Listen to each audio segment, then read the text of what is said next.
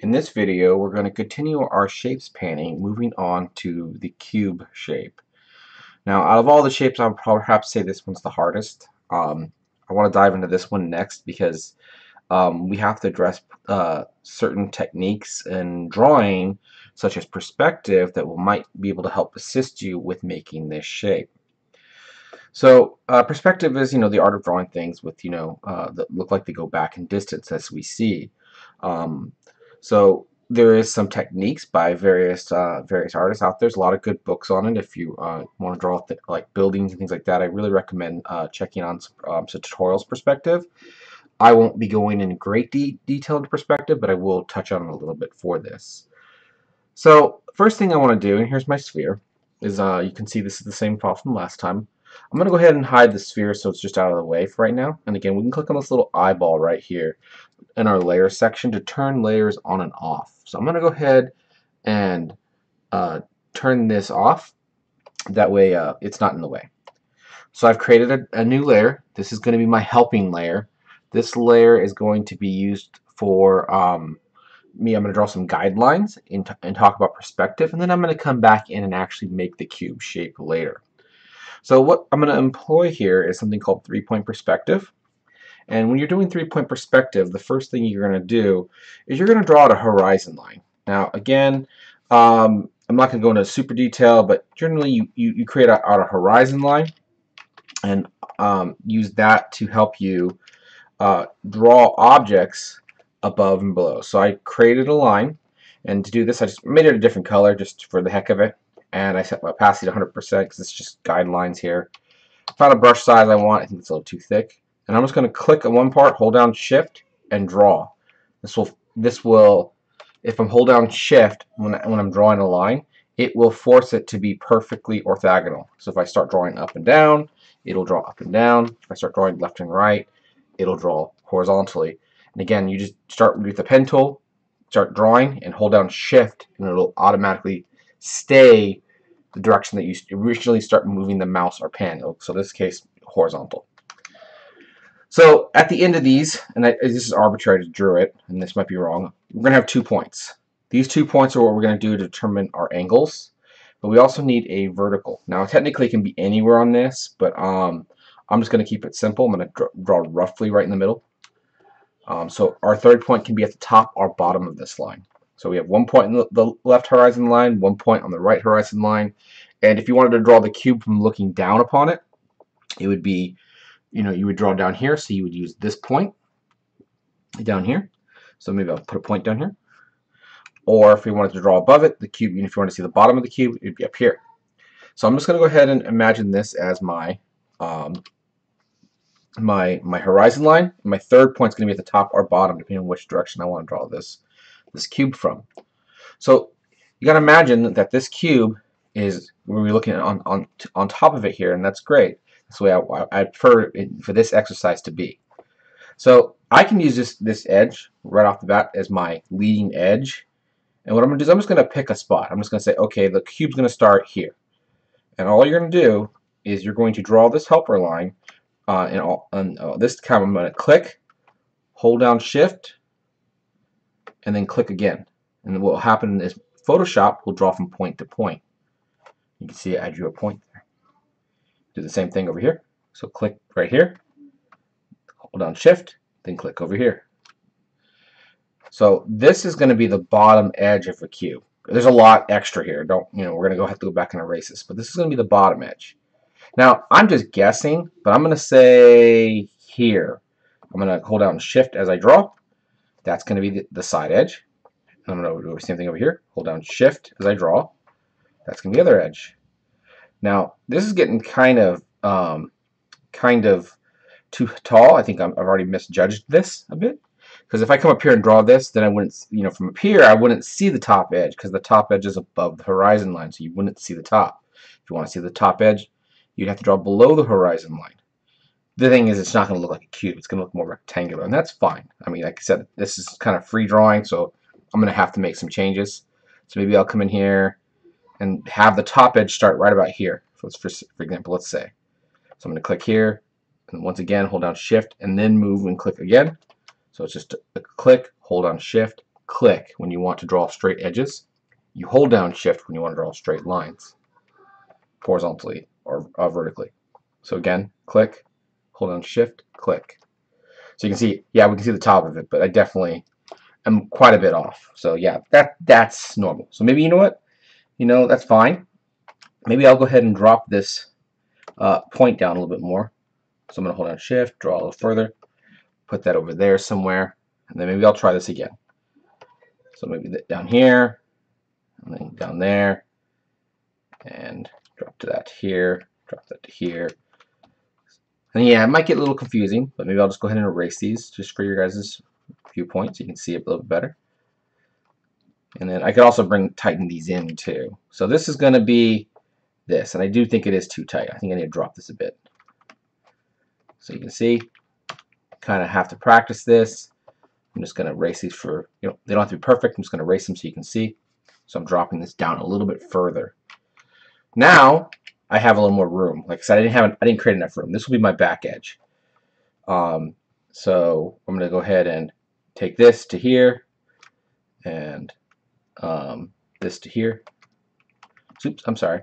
My back edge is going to be determined from the corners here. See, I'm getting myself confused. So I'm going to take this edge and come to here, and this edge to come to here. You can see we can erase these lines to get our cube. So we've drawn this cube in perspective. And I'm just going to kind of erase around this to kind of make it clearer to the folks.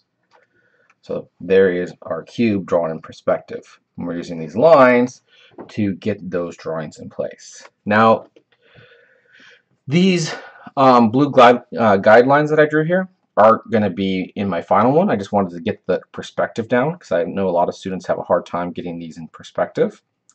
So what I'm going to do is, I'm going to erase most of this. I'm just going to use the lasso tool, the L key, draw around, because I don't need these guidelines anymore, at least, for what I'm about to do.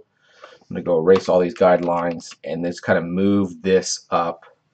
And what I did, again, lasso tool, made a selection, backspace, and that was it. So that's how I got rid of all those guidelines. So now with those guidelines all gone that I'm not going to be using, I'm going to hit the V key, Victor key, move tool. I'm just going to move this up a little bit so it's just knocked down at the bottom of my screen here. So with that done, it's a little off, and I mean, maybe I can do this a little bit cleaner. I'm messing up my perspective there, but that's okay. Or I can also do this. I think that looks better. So what I'm going to do is I'm going to use the lasso tool, the polygonal lasso tool, and I'm going to actually break this down into 3 different layers.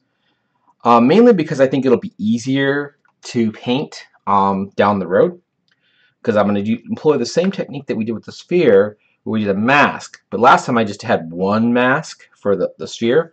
I'm going to use 3 masks for this. Now, that's not the only way to paint. You can just hand paint it. But I'm going to go ahead and continue that same technique of using masks, so just to kind of help drive that home, because that's a really powerful tool in Photoshop. So I'm going to go ahead and go to the polygonal lasso tool, which is the same place as the lasso tool. And just remember, there's multiple tools under each one of these objects. So if I click on this, I can switch from the regular lasso tool to the polygonal lasso tool. I can also, I'm going to unclick away from there. I can also, if you know the quick key, in this case L for lasso, if you do Shift L, it'll toggle through the subtools in this case. So Shift L to toggle polygonal lasso. So it's always Shift and the corresponding tool in the toolbox, whatever key it is, to toggle between those subtools. So again, I switch to this polygonal lasso tool right there. And I'm going to create some new layers here. Control Shift N, create a new layer. And I'm going to come in here and just use the polygonal lasso tool. And I am, being a little loose with this, but I'm going to go ahead and just kind of click around here and kind of trace my initial guideline drawing, and I'm going to create a shape. So there's one shape, and like I said, I'm going to break this into 3 different layers. So it doesn't matter what color we put in here. These are, remember, our masks. Last time what we did was we just painted in some random color. I'll just do like a darkish gray, and I'm going to fill this. And there's one side. And then what I'm going to do is I'm going to create a new layer, Control Shift N, and I'm going to go ahead and once again use the lasso tool. And I'm going to trace this. If you hold down Shift and use the lasso tool, you can also get perfectly orthogonal viewpoints, like up and down, things such as that. So there's my next shape. And I'm just going to make it a different value of gray, though this doesn't matter, it's just a mask. It's just so we can see it. So again, this is on one layer. I made a new layer. I'm going to fill once again. And there's my second one. So I'm creating this shape with these masks because it'll be easier to paint when we get to the painting process of this. All right, one last one to go. Do the top one now. And I'm going to go ahead and paint this, and it won't be perfect, and that's okay. These masks were just a starting spot. And I'm going to do one last value of gray here, maybe something a little lighter, and I'll paint. Go ahead and fill this. So there is my cube now, broken into 3 sides with 3 masks. Each one has a lasso. And again, this is not the only way. Some people will just straight up just come in here and just start painting, which is totally fine. If that's the route you want to go, you just won't have masks, the advantage of masks. But if you came in here and just kind of started drawing this, that is perfectly fine as well. I mean, you can totally do that. But I'm not going to do that. I'm going to keep going with kind of what we did last time and showcase mask to their fullest here. So I have 3 masks. If you remember from our last time, we had the 1 mask for the sphere, but we ideally need 3 here. So there's 1 for each side.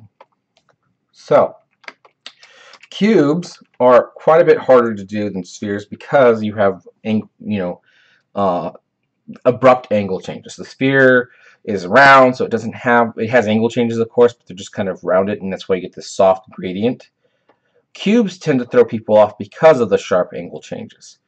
Now, I did my light up here in the top right area for the sphere, so I'm going to continue to do that for this cube.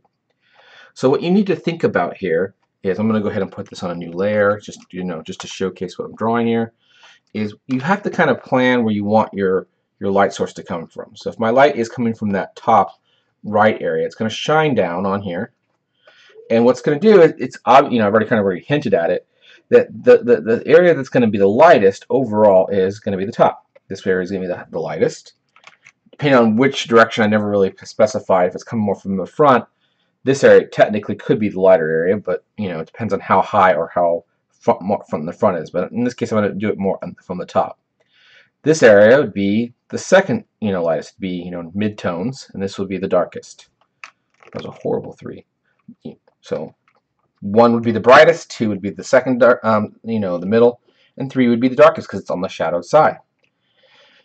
Now that's kind of how you would start. You would determine out your base values here, and I kind of cheated when I made my just to save time. I kind of made my grayscales follow this, and my shadow, of course, would be on this side. So I'm going to have a shadow that comes out this way, but I'll worry about that much later. So you generally block in your basic values here. What you're going to say is you're going to be your brightest side, your middle side, and what's the darkest side. And then what you do is you paint similar to what you do with the spheres. You add a gradient to it. Now this had a very rounded gradient because it's a sphere. The gradients on these are going to be much more linear. They're just going to be a gradient that just goes along this flat surface. So it's just going to be, imagine the directionality here. The gradient is going to go this way. So in this case, the gradient is going to go that way. So it's going to be lighter on this side, and it's slightly darker over here. Same thing with this one. It's going to be lighter on this side, and it's going to be darker over here. But what throws people off is this side, its tones should all be generally lighter than this side. And then when we get to the third side, it's going to have a gradient too. We'll talk about that later. But its tones are going to all be darker overall than 2 and 1. So let's go ahead and put this into practice. I'm going to select all my helping layer here. I'm going to get rid of it. Hopefully you guys got all that. And I'm just going to do these one at a time. So let's just, I'm just going to kind of ballpark this in. So I'm literally going to go ahead and use gradients to get this going. So on this layer, this is my mask. I could paint on this mask. I don't want to, but I could. You know what? I'll go ahead and show you guys how to do it once on this. I'd recommend putting on a different layer, but I'll show you once how to do it like this. So if you ever want to paint on a layer and you want to be sure that you don't accidentally paint outside that layer, you can make a selection. How you make a selection is there's a couple different ways. Again, I'm a huge fan of my quick keys, so I don't even know the ways through the menus anymore.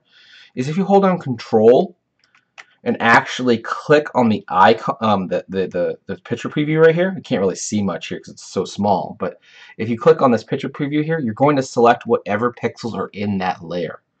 So if I click on this one, for example, you can see it gets the marching ants now of that layer. So now I can't paint outside this shape. So if you wanted to do it this way and just start painting in here, you could.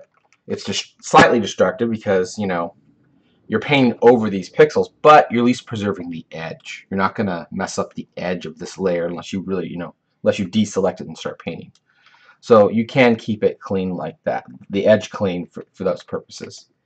Because this is, I'm assuming most of you guys are beginners, I'm going to go ahead and keep this as non-destructive as possible. So I'm not going to do it this way, but if you're more intermediate and you want to preserve on layers as you go, this is a perfectly fine way of working.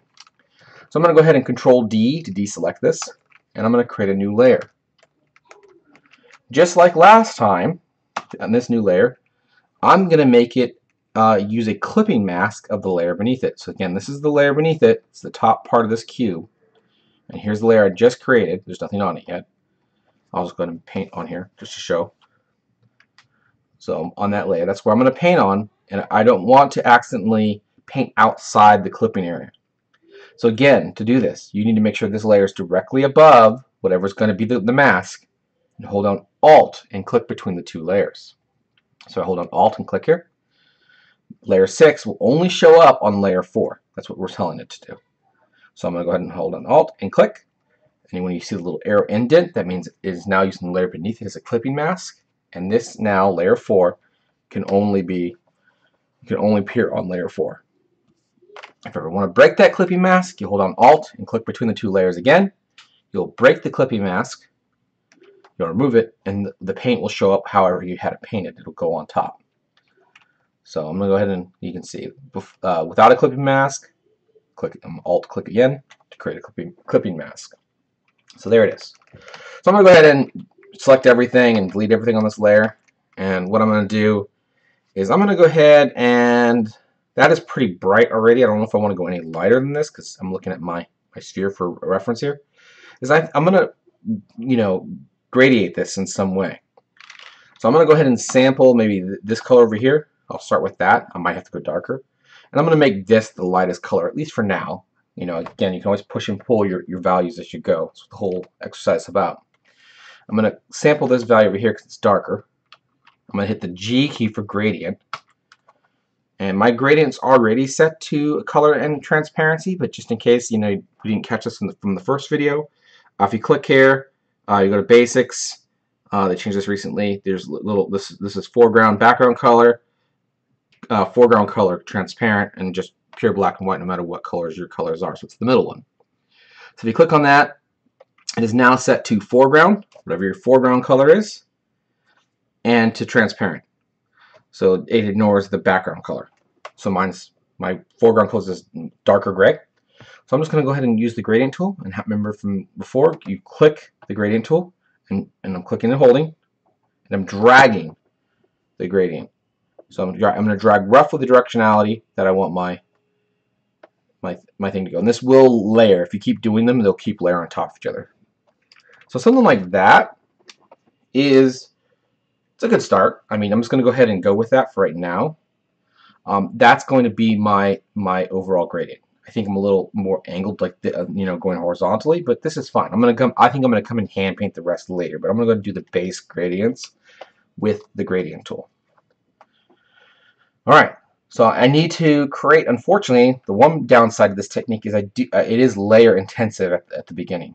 So I'm gonna have to create a new layer for each one of these paintings I'm gonna do because I have 3 masks. I need 3 paintings. So I'm going to create another layer for this. This is my side one. Create a new layer. Once again, I'm going to mask, use a clipping mask. So that layer is above this one. So I'm going to Alt click. And I'm going to go ahead and repeat the process. Again, the light side's coming over here. This is the darker side. I'm just going to go ahead and just to keep going with this idea, I'm going to sample this color. And I'm going to do my gradient this way. So you can see it's going to be overall now darker. Now there is actually one other thing I need to take in consideration here. I don't want to get to it just yet, so I'll come back to it. But for right now, this is good. And I'm gonna hit it right now, but I'm just gonna do it on the third side first. So I'm gonna go ahead and repeat. First, I need to make my layer here. Create a new layer. This again is the back side of it. I'll hold on Alt with my new create a layer and do this.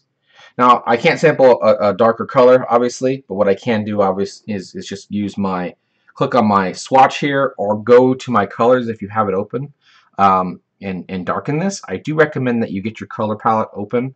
It is the under Window. It's the F6 key.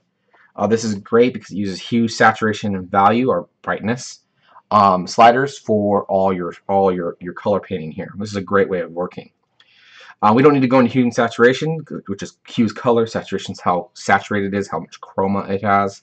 We're doing value painting, so we're just concerned with the brightness, but you can just literally drag the slider back and forth, and you can do this if you click on it with the hue cube as well. It's just I find it easier to do it with the color sliders, so it's really easy to do this. So you can just darken this a little bit by dragging the B in this case and dragging it over. So I darkened my color a bit, and now we can address this gradient. So I'm going to do another gradient here, but what people tend to do is they tend to get this one wrong, because I've been always talking about how the light source is over here, the light source is over here, so you're always drawing here to here. And what most people will do is they'll come over here and draw it from down here. This is a very common mistake. Unfortunately, this would be wrong. And the reason is, if you guys remember back to, I'm going to do that. You guys remember back to when we talked about on our sphere, how we talked about the light side transitioning tonal shadows, and then get to your core shadow, and then we talked about our reflected light. So what we need is we need to kind of think of the same idea. Remember, this is receiving light because the light will literally bounce off the ground and come back and hit this bottom part of the sphere. The same is true for the cube. So technically the darkest part of this cube is going to be along the top edge over here. So I actually need the gradient to be more like this. This is going to be the darkest edge because the light's going to pass over it. Let me create a new layer just to showcase this. The light's going to pass over it. Put a nice bright yellow color, why not? The light's going to pass over it. It's not going to hit under this edge, but then it's going to bounce off the ground, back up, and it's going to hit the under parts of this cube. So technically, it's going to be darker across the top than it's going to be across the bottom. So that's the common thing. That's what I skipped over here. Like I said, I skipped something over here. It's like it's going to be darker on this side, but technically it should be darker along this edge too. But I'm just going to use the brush for that part to get to that part. So we want it to be a little bit darker across the top. So this has basically two gradients. It has a gradient going this way and a gradient going this way. All right.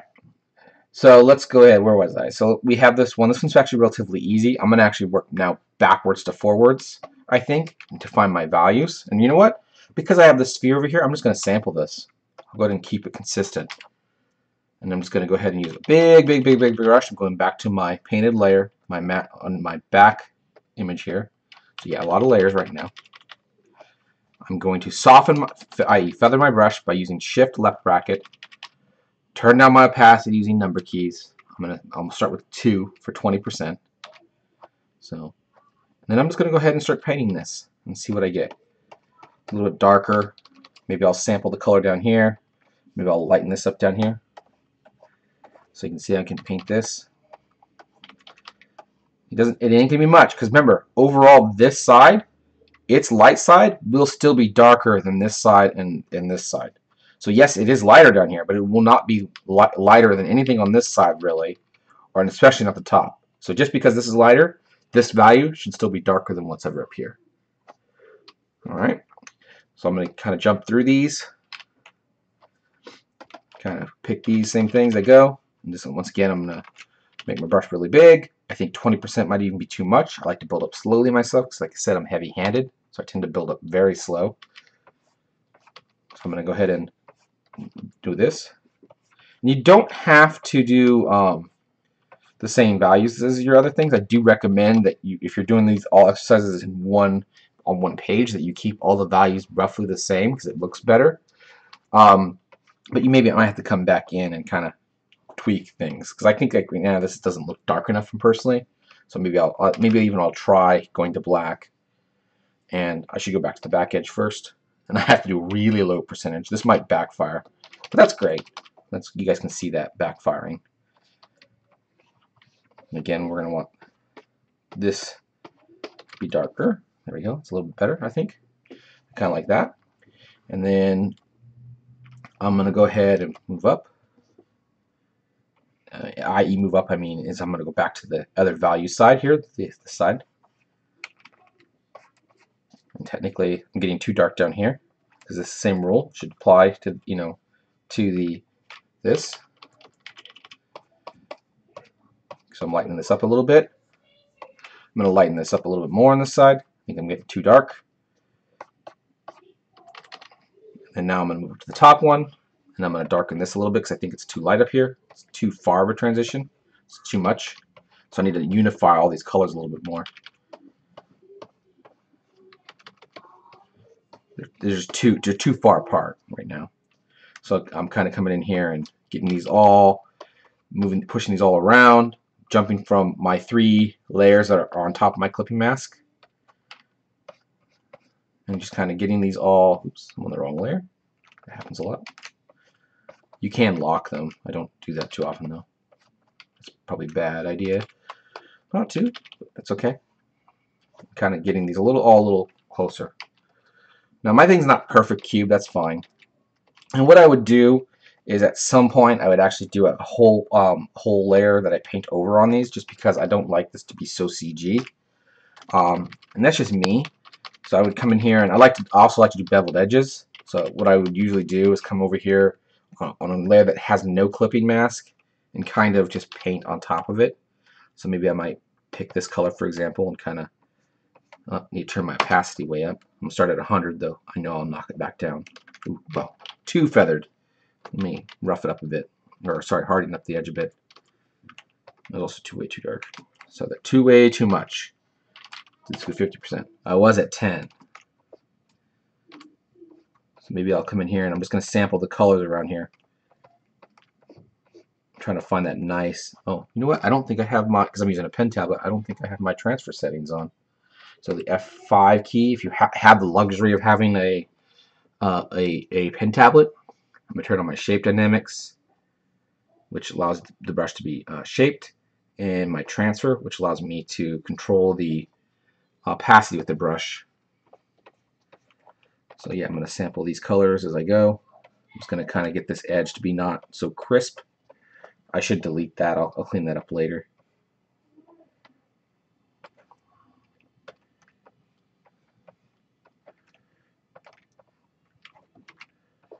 Now I'm just kind of messing with the percentage, kind of softening this up. I just want to kind of soften this edge up. So I'm kind of, again, blurring this. Backside needs the same thing. I'm sampling the color along the top. I'm just kind of running the pen over this. You can do this with a mouse too. It's, I won't lie, it will be harder, but you can do it with a mouse.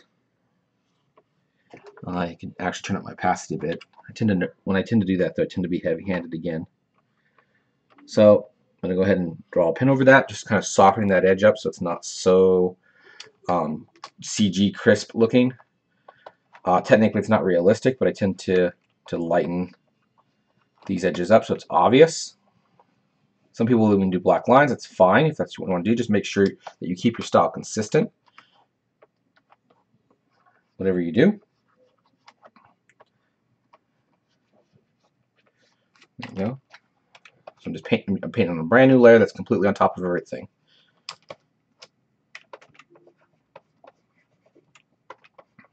The great thing is if you don't like what you're doing, because it's on its own layer, you can come in and erase parts of it too. And you can even use the eraser at like opacity. So I'm going to maybe turn my eraser to 20%. And because I don't like what I did right here, tone this back some. So you can see, kind of getting something like that. So there is my cube. The only thing last I need on this, at least all I'm going to do, because I want to progress this lecture along, is I need a shadow. We could do the same idea where we created a cube, the sphere, we squashed it. I'm just going to straight up lasso this and then on a different layer. So I'm going to create a new layer. Yeah, there's a lot of layers. We will simplify it down in a little bit. I'm going to create a new layer and make sure it's at the bottom. I'm just going to click and drag it down to the bottom. And I'm just going to use a lasso. I'm just going to go straight to my polygonal lasso. If the lights come from here, I do have a kind of more oblong cube here, but that's okay. Maybe I'll just kind of come in here. Maybe I'll even put it a little bit from this side. Oops, I didn't mean to click there. And then I'm going to do this kind of thing. So, and the great thing is if you put this layer at the bottom, last time we made a shape and we blurred it, I'm just going to straight up paint this time. I drew that lasso out there. Make a really big brush. I'm hitting the brackets and then using shift bracket to make it feathered. I'm gonna start at 40%. I'm gonna go ahead and go black, though that might be too dark, and then just kind of paint this on this side. And again, just like we talked about last time, is the shadow is going to be sharp generally and darkest right around the base of the object. A lot of people tend to make the shadows too big. They tend to go way out here, for example. It tends to be really only truly dark right around the shape, and then it fades pretty quickly. In fact, even like this looks fine. I mean, it's probably going to be too CG, but this is already too big in my opinion. Maybe I'll use the eraser. Again, big eraser. Erasers work just like brushes. So again, brackets and shift brackets to make it bigger, or mess with the edge of the brush. Opacity, the same thing. Maybe I'll turn it down to 20%, and I'll tone this back. So I'm not actually blurring a shape this time. I'm actually using the brushes on a lasso selection that I have. I'm going to tone down my opacity a little bit, something like that.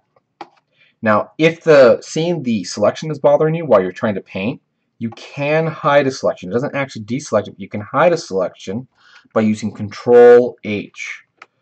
It's found, again, I'm not really big on my menus here, so it's found under, I think, Select, maybe? I don't know where it's under. Honestly, I don't know. I think it's under View. It's under View, hide selections. Again, Control H is the quick key for it. It hides your selection. It's still selected. There's still a selection there. You don't have to worry about painting outside the thing. Just real quick, you can see it's still selected. Undo. It's just Control H hides the selection. That's all.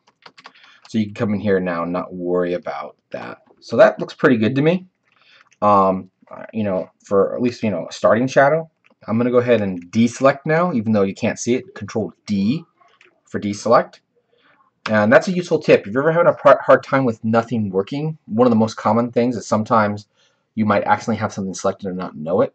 Even if you don't hide the selection, sometimes you accidentally select like a few pixels of something and you can't see it. So Control D is like the very first point that I recommend that something's not working. Control D. Then after that, I double check to make sure I'm on the right layer.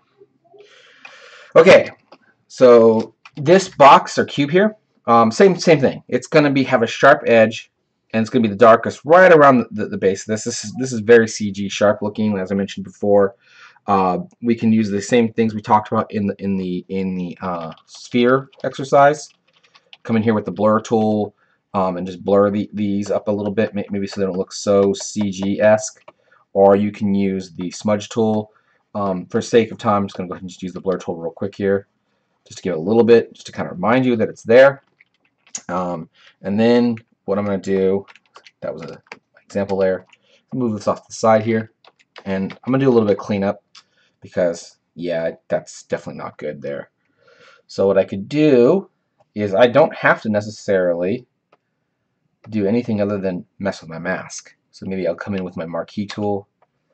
Oops, let me rephrase that. My rectangular marquee tool. So again, that's the M key, just to call back to earlier. I'm currently on the circular one. So if I want to go to the rectangular marquee tool, which is a subtool, Shift M. You can see there it goes. It switched to the rectangular marquee tool. So I'm going to go ahead and draw a box here because it's a little weird right there. Delete the. I'll have to delete. Only thing I have to delete is the mask, or in this case, I have to delete a little bit of my shadow too. So again, this technique might be harder for some of you. If that's fine, if you want to merge more layers, you can do that. It's just you lose the luxury of non-destructive editing. At some point, in all paintings, you basically say, okay, I need to merge these. And again, remember to merge things is you select the layers in question and hit Control E, and it will merge those layers.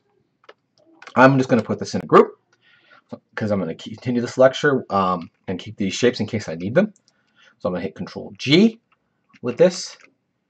I'm going to double click on the word group here and rename this to cube. So I now have a cube shape, and it needs maybe a little bit more painting, but overall all the lecture content where how the gradients mask around this wrap around the shape are there. So everything is in place. We can push and pull the contrast more, make it a little bit more shiny if we want, and things like that. But yeah, I mean, it's there. It looks it's going all right. Got a shadow. Everything's going good. Technically, the shadow's probably in a different direction. I should have had the shadow kind of going more horizontally. But you know, like I said, we're going to be doing these from all different light sources anyway. So this is fine. So hopefully you enjoyed that. Next time we'll continue. We'll probably move on to things such as the cone or the cylinder, which are actually simpler than the cube. So that should be easy. So if you can tackle the cube with perspective, you can handle the next ones coming up with no problem. So until then, keep painting, and hopefully you enjoyed that.